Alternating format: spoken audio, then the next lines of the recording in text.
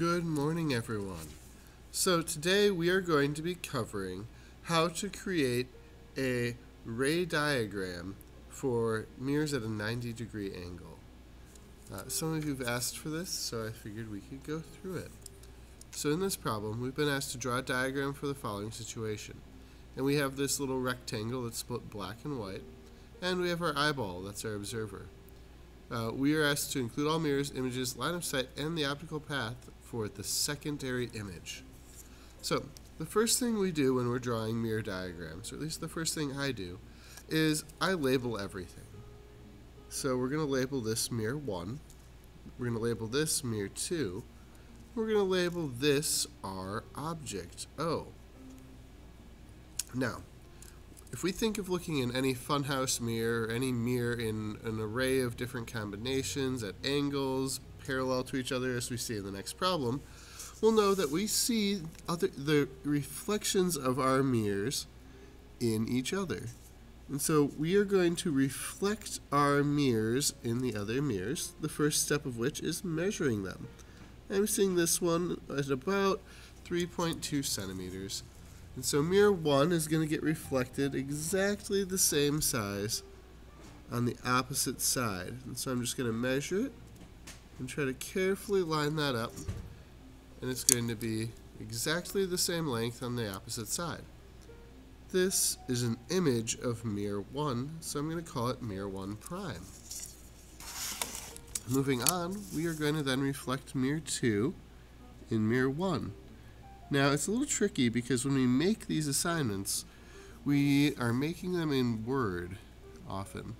At least they were originally made in Word. And so you're going to find your two mirrors are not the exact same width. So you have to measure each one.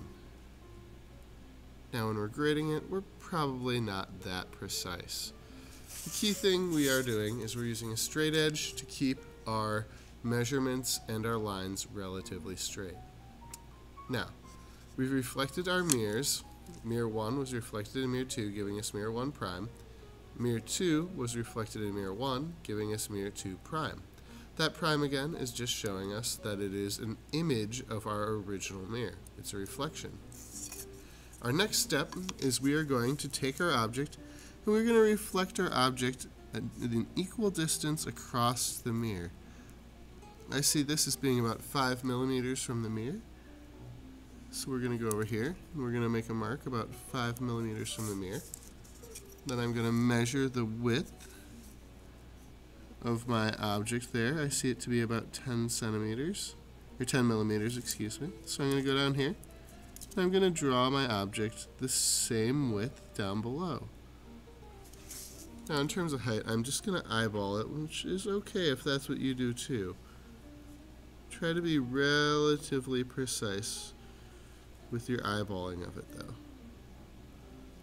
Now, when we look in the mirror, everything's reflected. So when this is in the mirror, it's going to reflect over here. It's going to flip, which, fortunately, going this direction, flipping that will keep the black segment together. Now, this would be an image, but a primary image, a first reflection of our original object. Now we're going to do the same thing over here. We're going to measure the distance. I see about 20 millimeters between the object and that mirror. So we're going to go and we're going to create our reflection on the other side of that. Again, I'm just measuring a little bit to kind of give myself some level of precision with my drawings.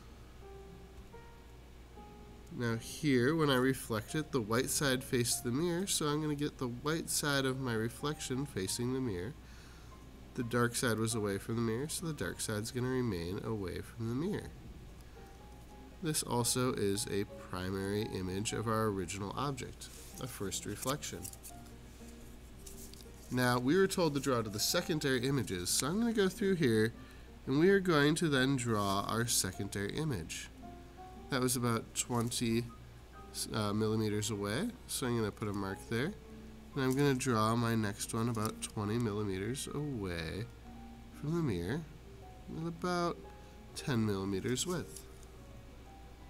I'm going to kind of give it its height. I'm just eyeballing for height. You could measure it if you want. Extra precision doesn't hurt here. The white side of this faces the mirror, so the white side is going to face the mirror over there. And this creates our secondary reflection. A reflection of our object. Alright, so we now have our secondary image which we needed for the problem, and we're told to draw the mirrors and images. Those are done. We also need to draw the line of sight and the optical path. So the first step we're going to do is we're going to draw the line of sight.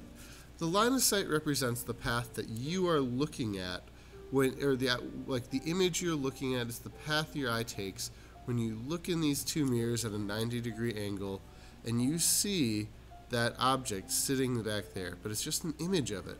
And so you're looking into that imaginary space. And so the line of sight shows us the path your brain thought that light took.